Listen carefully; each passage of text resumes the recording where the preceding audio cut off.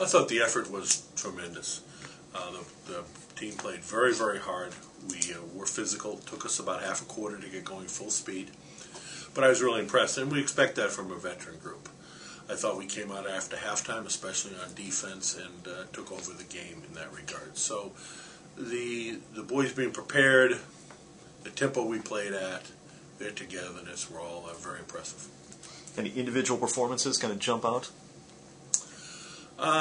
Well, no, I really think it was a team victory in the sense that we had some good plays in the pass game early, and running backs obviously. It was great to see D continue where he was. Kevin connect with him a couple times. Also, Ian Gaines was moving back to tailback from wide receiver. Had some big gains for us. He's a good change of pace back from Mike Wiest and Francis Adakwa because he possesses real good speed. But all in all, I thought it was good. Tom Bimmendorfer, who is one of our tight ends, we're rotating 3 tight ends, played well, and he's come along, someone that, as a freshman last year, saw very limited action.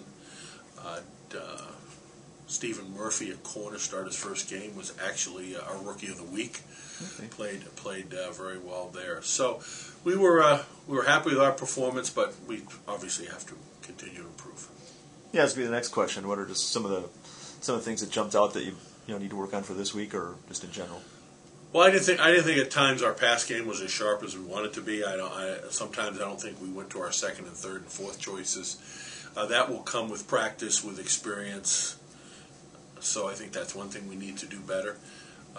Defensively, I think the turnovers will be something that we want to focus on, and certainly win the turnover margin as well. Now this week. Have Concordia on the road. What are some of the key matchups, maybe things fans might look for in that game? Well, their quarterback is a really talented, big, strong player.